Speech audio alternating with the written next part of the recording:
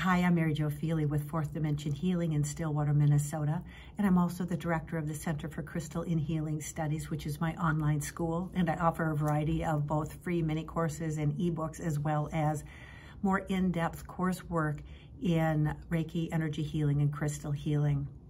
I'm also the host of the Ask, Learn, Heal podcast, and through my podcast, I offer episodes related to self-care, energy healing, crystal healing, and offer guided meditations with all of my episodes. So feel free to take a look at any of those links below this video should you be curious about some of the other work that I do. Today, I want to talk with you about a beautiful powerhouse of a crystal known as Herkimer Diamond Quartz, sometimes referred to as Herkimer Diamonds or Herkies. Now, I typically like to use its full name, Herkimer Diamond Quartz or Herky, because I don't want to give the impression that it's a diamond. A diamond is completely different mineral. It is made out of carbon, whereas the Herkimer Diamond Quartz is a type of clear quartz, which is made out of and created with silicone and oxygen, so it's silicone dioxide. Before I show you a Herky and explore that just a little bit more, I want to actually just show you a piece of clear quartz.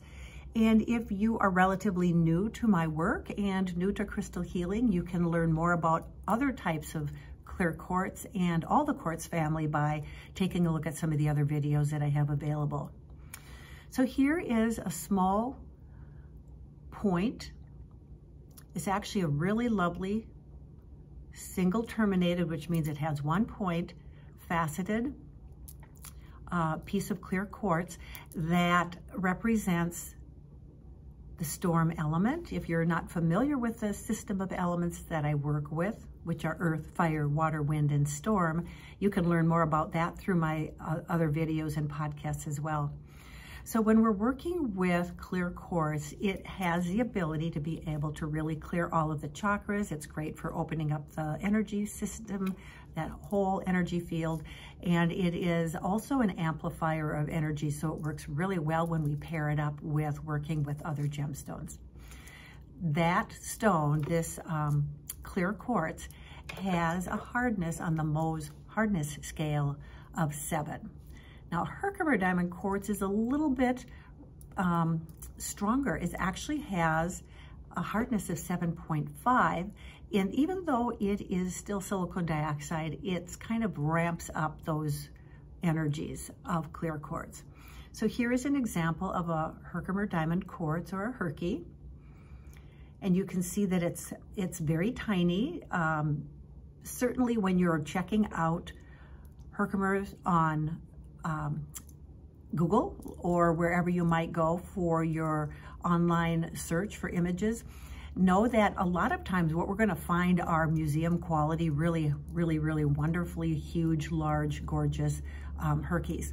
The reality is when we're working with Herkimer Diamond Quartz personally or as part of a healing practice, we're going to tend to be working with the smaller ones because they are a little pricey. And so working with the smaller ones gives us the same ability to be able to connect up with the frequencies and properties of the Herkies without necessarily totally blowing our whole, let's say, year budget that we want to set aside for stones with perhaps one stone. I want to show you a couple different examples that are kind of representative also of what I carry. Again, size is not significant. So when you're working with Herkies, it's going to be a tiny piece. They're pack a wall up vibrationally. They're very stormy, which means that they're going to be really working with transformational energies, bringing those heavenly energies down, bringing that earth energy up, and really clearing house and opening up and transforming. When I'm working with Herkies, either personally for my own healing work or working with clients with crystal healing, I often am finding that those stones are being placed around the crown chakra or the heart chakra.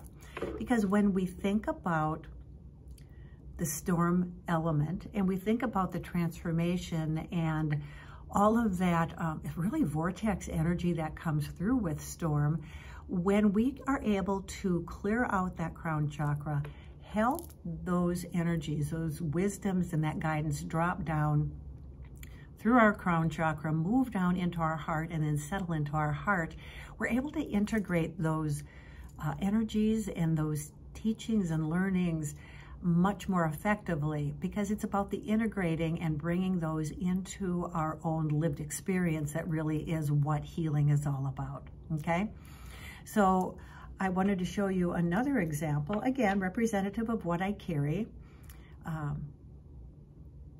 Here we go. These beauties come out of New York, Herkimer County. They're very rare, which is why we tend to be more likely to be able to access, afford, and work with some of the smaller pieces. And you can take a look at what I have available in my online shop. You can learn more about Herkimer Diamond Quartz. It really is a marvelous stone to work with when you are choosing to do deep spiritual work. If you are feeling ungrounded and really wanting to stay more connected with the earth, you would probably benefit first from working with stones such as, let's say, hematite. I have a piece of hematite right here.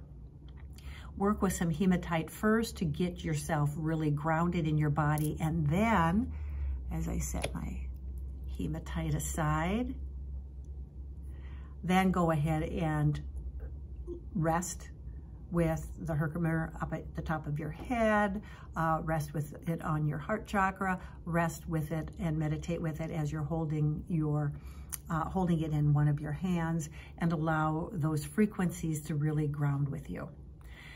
Now, the other thing I want to mention is that when we're working with stones, and size really for the most part is not super significant, I do think that when you're working with a stone, or let's say a couple stones at the same time, the sizes should be more or less the same. The mass of the stone, the weight, how much space it takes up is approximately should be about the same. So if you're working with a Herkimer Diamond Quartz and a piece of carnelian, it might be a little bit of a mismatch.